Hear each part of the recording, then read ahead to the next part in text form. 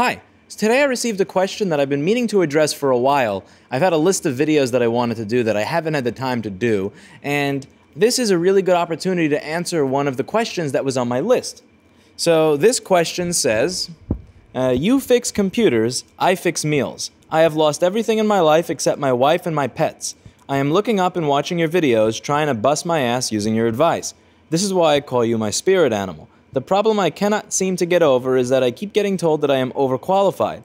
Can you explain in a video what kind of business turns away perfectly qualified individuals? Why would someone choose zero experience over someone with a crap ton of experience? And I figure it's worth giving you some of my just some of my gut reactions and just some of the gut feelings that I have that a lot of employers may not be willing to talk about. And the reason I think a lot of employers are not willing to talk about this stuff is because they're afraid that if they talk about it, that people are going to think that they're bad people or that they're doing something wrong or that they're purposely screwing with people. And I say this from an honest place. I'm not saying that I always act on these thoughts. I'm just going to talk about the impulse thoughts that came into my head.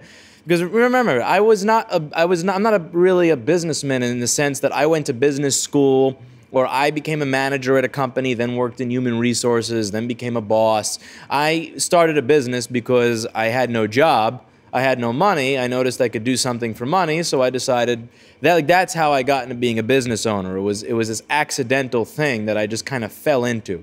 So I think I can give my first impressions on what some of my thoughts were when it came to the hiring process from a different perspective than a human resources person or a boss or a CEO.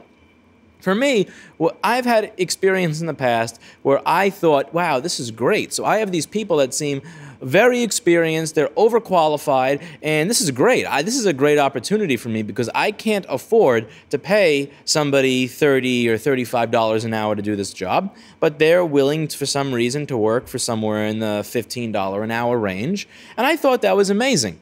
And then I started to write. It wasn't until later on that I realized some of the mistakes that I had made in the hiring process. Very often when I hired somebody that was overqualified, what I noticed is that they had this, and this could be me being paranoid here, but they'd come to work with this aura around them, of just general kind of unpleasantness, like, man, I'm 40 or 50 or 60 years old. What am I doing working for this 20-something-year-old jackass? What went wrong in my life that led me here? I should be running things. I know better than this person what should be being done. I am going to do things in my own way instead of listen to the way that he told me to do something.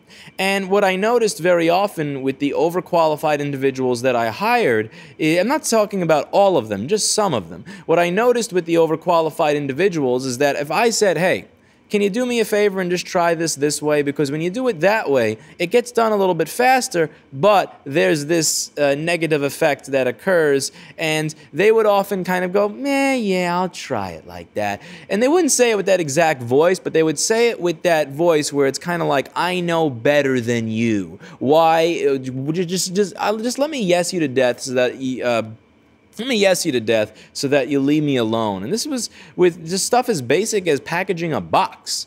You know, just so that I would have less FedEx claims to file and less returns because stuff was broken a long time ago. I thought it was great that I had these overqualified people, and in reality, it wound up being a liability because they were so qualified, they thought they knew better, and as a result of thinking they knew better, they then developed this attitude. And that negative attitude wound up negatively affecting the business. The next thing that I find happens with, and again, not all overqualified people, but some overqualified people, is if you're qualified to make $35 or $40 an hour, but I can only pay you $20 an hour, you're overqualified. Now you're applying for the job and you know the salary, and I'll think to myself in the beginning, okay, that's great. This person is clearly qualified to make much more money, yet they're willing to take on my job with a much lower salary. And you know, in the beginning, I thought, wow, this is amazing. But what would happen as time went on is you would notice that I would notice that they valued the rules a little less because they were overqualified. And again, I'm not saying that this goes for everybody. I'm not saying that this goes for everybody who's overqualified for a job. I'm just talking about some of my personal experiences that have biased the way that I look at a resume at this point in time. And so I've had people that thought that, okay, I'm taking this job because I need a fucking job. I need a way to pay my rent. I need a way to buy food. And they take it, but they don't realize in the long term that they're eventually going to start to resent the fact that they are worth 35 or 40 an hour, but are only getting 15 to 20 an hour. And that starts to manifest itself in these negative, passive-aggressive ways, in my experience, where they don't enjoy the job, and there's this general feeling of discontent, I'm better than this, that then winds up demoralizing the other people you work with. This is an issue that I had, well, it was like, I think, 4 or 5 years ago, probably somewhere around 5 years ago. I don't remember the exact date, but there was one person who was very, very excited to come on and work, and he was very happy to come on for a specific salary. But then he kind of started acting like, well, I'm here at that salary, but I'm doing you a favor by being here at that salary. And I, as a business owner, I appreciate my employees. I appreciate my staff. There is a lot that I would do for them out of appreciation for the fact that they've supported me for this long and put up with my shit. But at the end of the day, no business owner wants to feel like their staff feels like they're doing them a favor by being there. Do I appreciate them? Absolutely. Would I do many favors for them? Would I try to help them out in many ways if they asked or they needed it because they do an amazing job? Of course I would. My staff, I treat like family, and that's something that I'm criticized for a lot by other people. You should see your employees as employees, not as family. But I treat my staff like a little family. We care about what's going on in each other's lives. We treat the place like it's like we all own it, even though I'm the one that owns it. And that's something that you kind of have to earn out of people. It's not something that you're just going to get by putting in a job ad on Craigslist, but that's a topic for another video. But no business owner wants to feel like their staff feels like they're doing the business owner a favor by showing up to work. And that is a mindset that I find that usually manifests itself with people who are overqualified.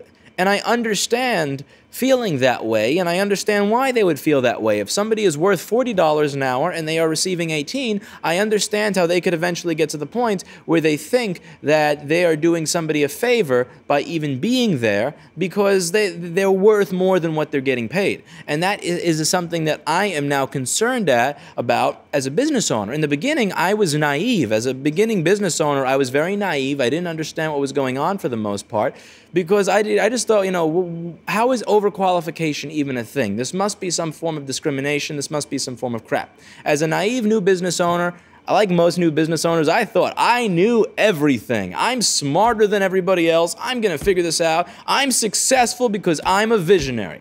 And as time goes on, as I've said in these videos, you find out that you're not successful because you're a visionary. You're successful because of, again, totally different things. Like I mentioned in a couple of videos ago, I found out that I'm successful because I'm motivated to keep trying even after failure because of the way I grew up and the way my dad taught me, you live life. You don't just give up and then, oh, well, you give up. You try, you give up, you try, you give up, you try again and again and again and again. And by the 5,000th or 6,000th or 10,000th try, you get it right.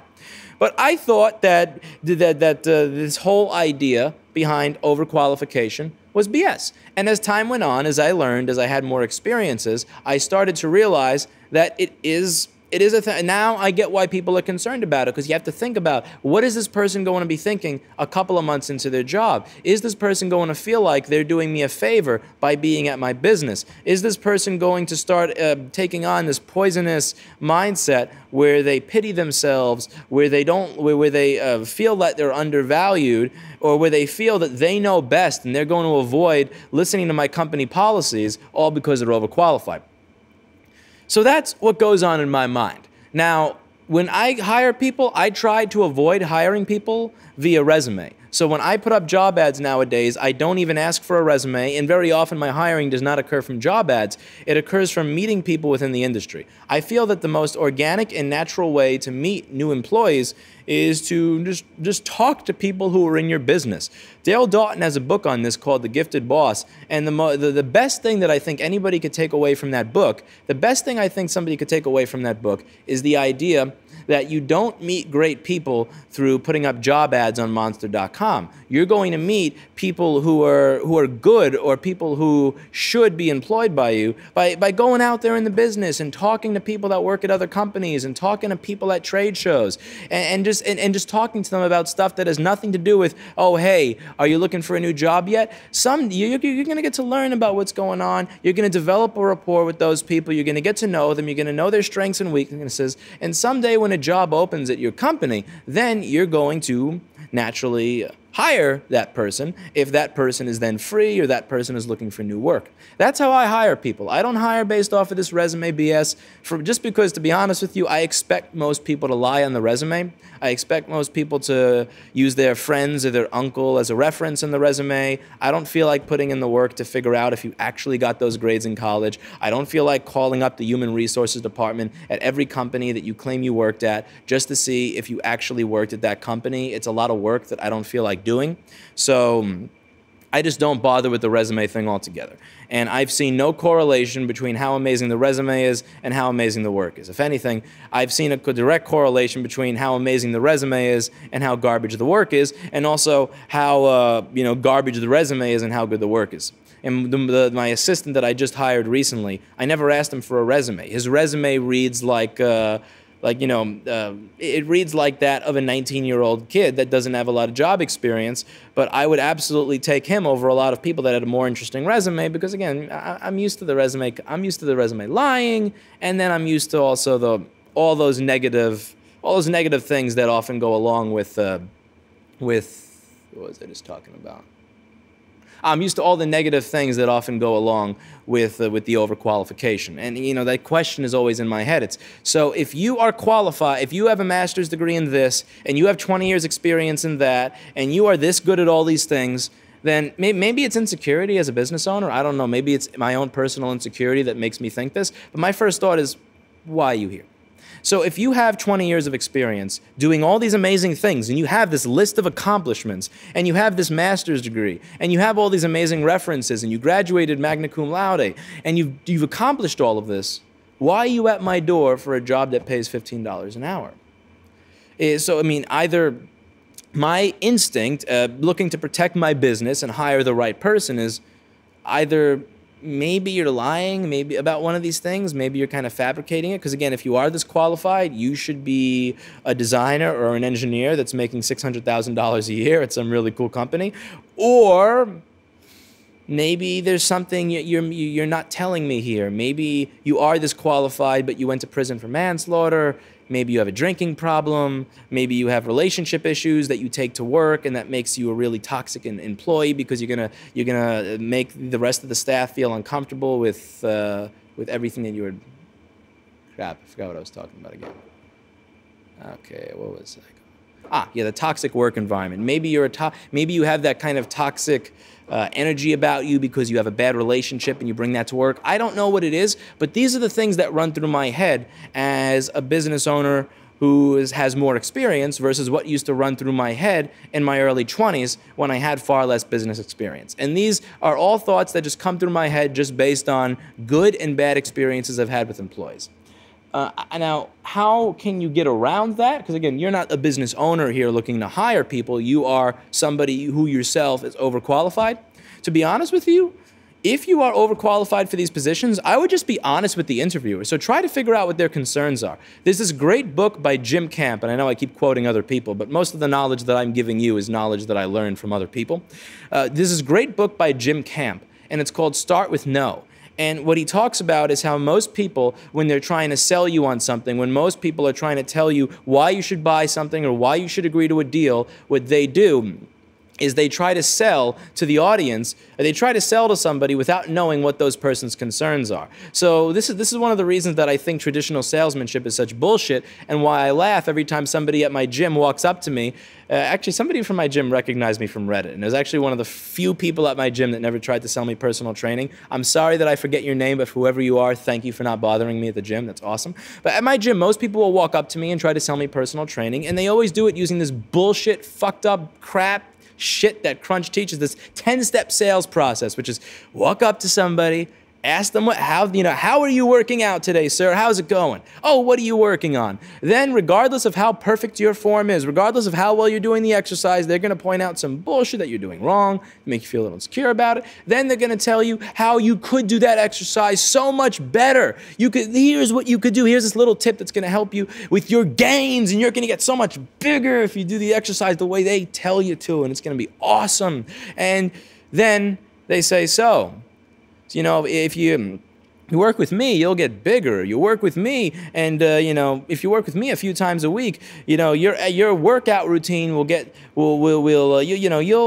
you'll do so much better. And the thing that they fail at with that bullshit 10-step sales process is not one time during the course of that do they actually work to figure out what my goals are. What if I don't go to the gym to get big? What if I go to the gym so that I can get off of my chest everything that irritated me that day? What if I'm not doing bent over rows because I want to get larger lats? I'm doing bent over rows while I'm thinking about the Kilpatrick and Townsend crap that I'm going through. What if I'm going to the gym because I just lost $30,000 that day and I'm irritated and I want to take it out on that so that I can then go to sleep? Nobody thinks about that. Nobody thinks about what the other person's concerns are. And if you're trying to sell something, I think you should always try to sell something from the perspective of the person you're trying to sell something to. And Jim Camp talks about this in his book, and he's 100 times more successful than me, so I highly suggest that you listen to him. He says that you should always try to figure out what someone's concern is. Don't start spilling the beans. Don't start talking. Don't have diarrhea of the mouth when you're trying to sell somebody. Listen. Ask probing questions. Ask these questions that are going to allow you to figure out what that person's pain is. What is that person's concern? Then, once you understand the pain of the other party, what's causing them pain, what their concerns are, then you can start selling to them. So what I would do is try to figure out what happened to the last person that worked here. Why are you hiring me? Or try to figure just be honest in the interview, because an interview goes two ways. It's not just them asking you questions, it's you asking them questions. So be honest and say, what are your concerns in regards to me with this job interview? Now, that's not the right way to say it. You would say, what are your concerns that you have when you read my resume? You could start out with something like that. Just come up with some open-ended question. And then they'll talk about their concerns, and they may actually bring it up to you. Well, to be honest with you, we've hired a few people for this position that thought that they were too good for the position, and they wound up quitting with no notice because they thought that. And then you could say, okay, well, I have a lot of experience in other fields, but I don't have a lot of experience in this field. So even though I may seem overqualified because of my education and my experience, I understand that in this field that I am not worth this high a salary because I don't have that experience level yet. I realize that I'm still kind of on the bottom of the totem pole. So I understand how when you look at my resume, you may see me as overqualified, but if you look at this part and that part, you'll see that I don't have a lot of experience in the specific job that I'm looking to obtain from your company. So I don't believe that over time that I'm going to, I forget what I was talking about again. What was I just talking about? Any reminder, BlackBerry? I don't believe that over time that I am going to take on that toxic mindset because I genuinely don't believe that I am better or too good for the job. I mean, you could do a better job of explaining it than I'm doing. I'm just coming up with this crap at midnight. But the principle is still something that I think applies. Try to figure out what is concerning the person who's hiring you, and then try to sell to them based on that. Don't just have a resume with a bunch of bullet points about why you're awesome, because all those bullet points on why you're awesome, you're telling somebody, I have a lot of experience, when their primary concern may be, this guy has too much experience to do a good job. So make your resume very, very brief and to the point, and don't start spilling the beans. Don't start trying to sell to the other person without knowing what their concern is. So that being said, hopefully this gives you some insight. Again, I am by no means a human resources person. I'm by no means a large company owner, but I have had to deal with the whole issue of people being overqualified in the past. I thought it wasn't an issue. I then figured out over time how it can be an issue and I incorporate these thoughts into my hiring process. I'm not closed off to the idea of hiring people that are overqualified. It's just that I kind of have a bit more of a focused focused eye for what it is I want to look for when I'm hiring people now based on that experience. Hopefully this helps you out and answers your question in some way. Stop recording.